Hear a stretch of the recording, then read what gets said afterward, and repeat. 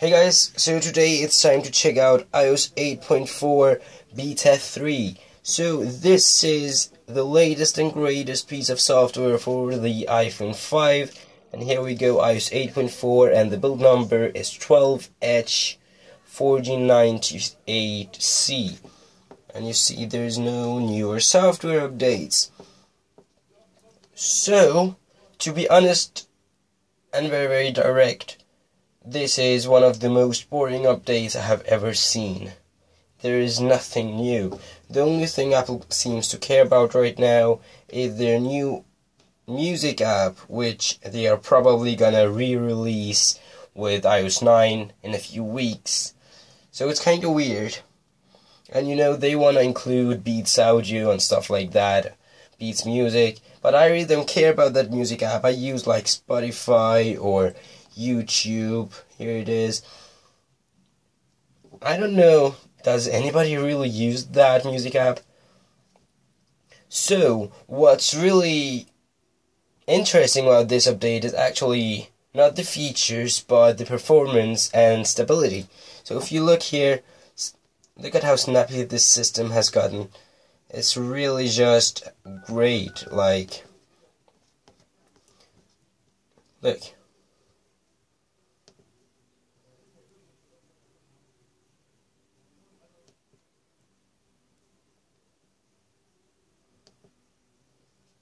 Let's open up some stock apps. App Store. Well, App Store is probably not the most enjoyable experience. It's a little bit slow, but it works. Here we go. It takes its time, but if you're looking for a particular app, that's okay.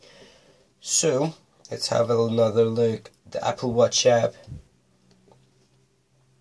Camera. Okay, let's take some pictures. Let's put them here. There we go.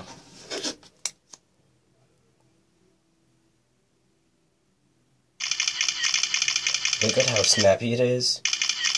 Definitely cool. Let's look at the picture. There we go. Cool pictures. A lot of detail. Well, this one is blurry, but usually it's pretty detailed. There, look at this.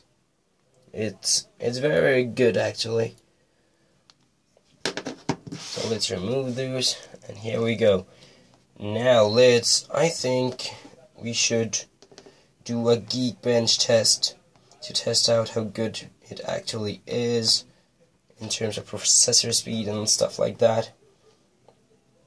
So, well, I'm actually very happy that Apple released these boring updates and improved stability, because you know, iOS 9 which will probably be released in a couple of weeks from now, is most likely gonna kill the shit out of this guy. Like, really, look what iOS 8 did to the iPhone 4S, or what iOS 7 did to the iPhone 4. Apple seems to kill the phone a year before it officially kills it. Like, they want you to buy a new iPhone 6 or an iPhone 5S, and therefore the update sucks. Like, I'm pretty sure that iOS 9 will discontinue the iPhone 4S to make sure that it's worthless. Like, there will be no updates, you are stuck with iOS 8.4.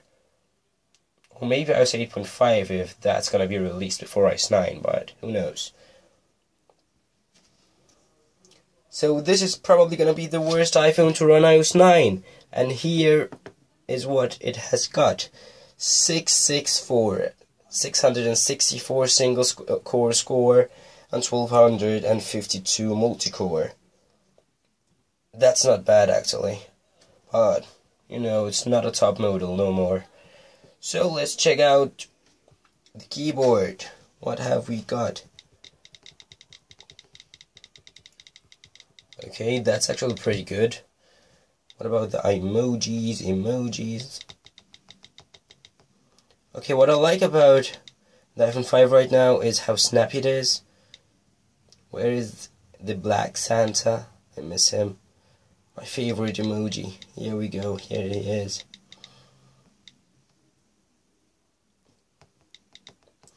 Look, very snappy experience. User interface is snappy as usual, and damn, it's good. Look, like the notification panel, the control center, the calendar. Look at the calendar. We can scroll down like 100 years in a few seconds. It's most definitely very fluent.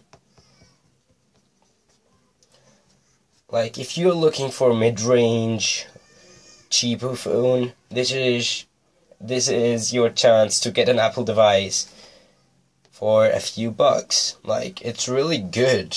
It's not bad. The screen resolution is also good. The iPhone 5 is overall a nice device. Look at the browser. Safari has always been a good one. Like, look at how many tabs I have open, and still it manages to load things in pretty fast. Maybe we should do a speed test, an internet speed test. Let's make sure we have nothing in here. Speed test. Let's open the Note 4. It's a good competitor. And look at the server. It's Tostrup, and let's do that. Let's just zoom out. There we go. There's no room for the big guy. More room. There we go. And speed test. Okay, so these results are like 10 minutes old, so they're pretty accurate. And you see here, same ping speed. Oh, the download speed is even better. That's pretty surprising, actually. Like that old guy, maybe we should give the Note 4 another chance to show what it got. What it has got. Come on, how do we do that? Restart test. You know, same server, Tostrup as I chose there. Let's see. Okay, better ping speed. What about the download? It seems like the iPhone still got a lead.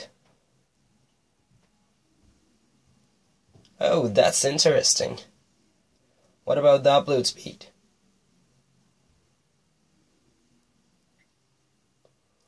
Okay, the upload speed definitely is a little bit slightly better.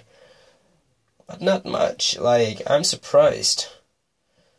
Shame on you, Samsung. You usually win. But here we go. It seems like the iPhone is still as good as always to acquire speed. And as I said, this is definitely a nice mid-range phone for if you're interested in an iPhone. So I don't think we have forgotten anything. That's just about it. So hope you guys enjoyed this quick video. And if you want to see more, definitely let me know. Leave a comment down below or contact me. My contact info is down below. So hope you enjoyed once again, and see you guys in the next one. Peace out.